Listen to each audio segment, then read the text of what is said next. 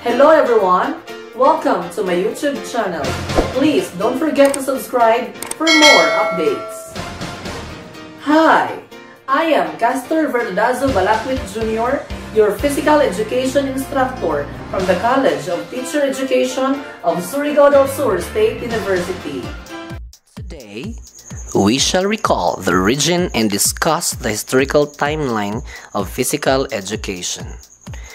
Physical education in the Philippines dates back to primitive society. Physical activity was very important for survival, where physical activities were mainly to search food and defend themselves from harm and danger. Since this is the essential way they can sustain their daily living, every member of the family should know the life basic skills which bound to its physical activities. In the ever-changing times, it is evident on how physical education affects the lives of the Filipino. The development of physical activity in the school curriculum. On September 11, 1724 up to July 25 to 1790, Johann Bernhard Basedow, a German reformer, was one of the first to see the benefits of physical activity and introduced it in the school curriculum. He also began the modernization of gymnastics. On August 9, 1759, Johann Christoph Friedrich or Gottsmuth is a German who introduced physical systematic exercises in school and developed the principles for gymnastics. He also published the first systematic book for gymnastics. On January 1, 1810, Friedrich Ludwig Jahn is also a German philosopher who is considered as the father of modern gymnastics because he introduced many of the different gymnastic activities and incorporated in the school curriculum. In 1811, the promotion of gymnastics in schools began at Jahn's school in Berlin, led to gymnastic clubs developing in Europe. In 1825, Charles Beck was the first official physical education teacher in America and taught German gymnastics.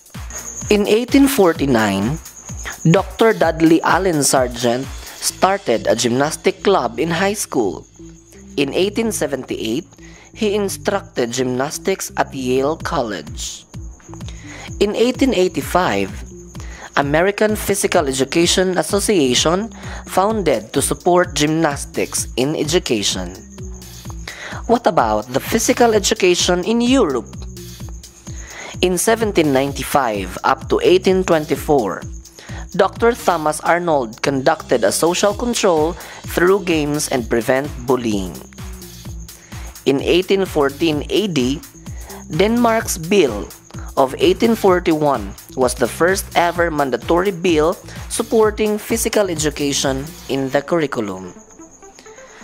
On April 29, 1820, physical education was spread throughout Europe, where gymnasiums are built throughout the countries in Europe.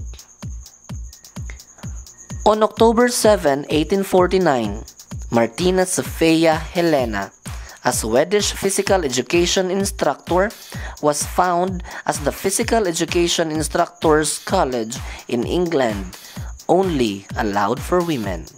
In 1902, schools were required to have teachers who were trained properly in the Army Gymnastics course, the model course in which physical education was reformed to military drill because in 1899, when volunteers for the Army signed up, less than half of them were fit enough.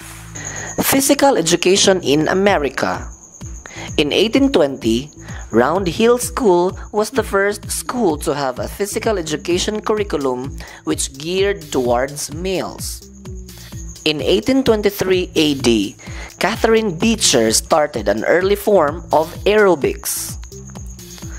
In 1825 up to 1826, Charles Follen opened the first college gym at Harvard and the first public gym in Boston.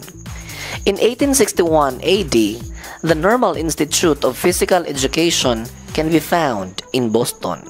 On November 27, 1885, William Anderson held a meeting for those who were interested in becoming a professional physical educator and formed the Association for the Advancement of Physical Education. In 1917, Committee on Women's Athletic was created by the American Physical Education Association. On July 29, 1950, physical education gains recognition in United States colleges, where most of the United States universities had majors in physical education. On November 2, 1972, Title IX banned sexual discrimination in schools for athletics and academics. The universal changes in physical education started in November 15, 1776 up to May 3, 1839. Per Henrik Ling was a pioneer in the teaching of physical education. He taught fencing at Lund University in 1805. He is also experienced the benefits of physical activity and then worked to promote exercising.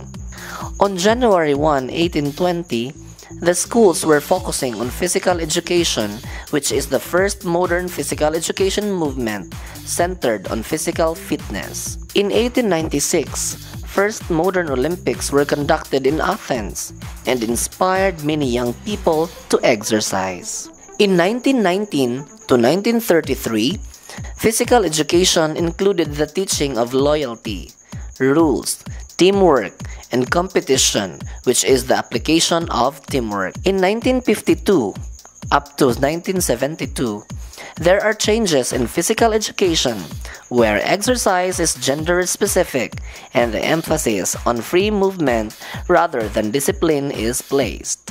Swimming and dance are placed on the syllabus for physical education during this time.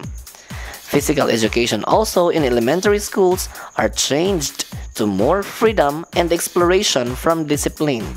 On January 1, 1975, Public Law 94-142 guaranteed that all youth with disabilities shall get education to the fullest degree.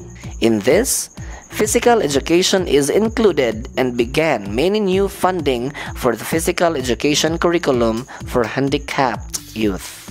On January 1, 1983, May month was named for the month of National Physical Fitness and Sports Month.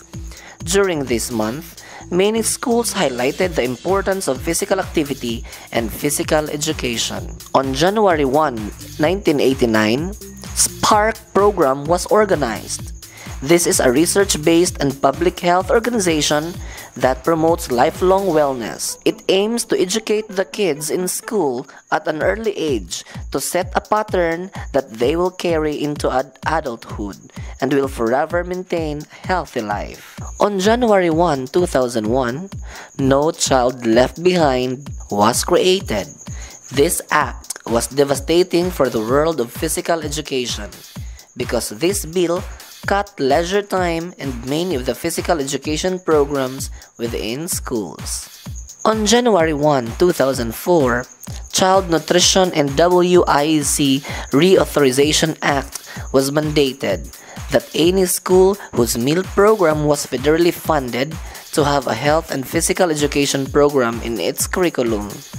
This is to provide children with increased access to food and nutrition assistance, to simplify program operations, and improve operation management, to reauthorize child nutrition programs, and for other purposes. January 1, 2010. This time, the program Healthy People 2010 was created that sets standards and goals for over a 10-year period.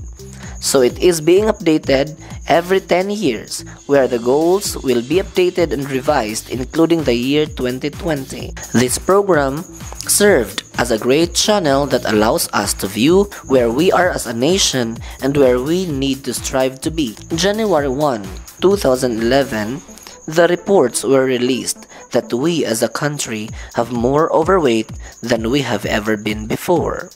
Physical education in the Philippines was seen to have a significant decline. having taken a backseat when it comes to national priority, as well as being severely affected by the onset of a rapidly changing youth culture immersed in mobile technology and social media.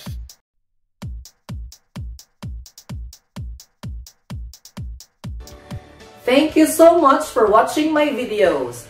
Please don't forget to subscribe to my YouTube channel and ring the bell to be updated of the latest topics related to physical education. Hit the like button, give comments, and share for awareness and widest information dissemination.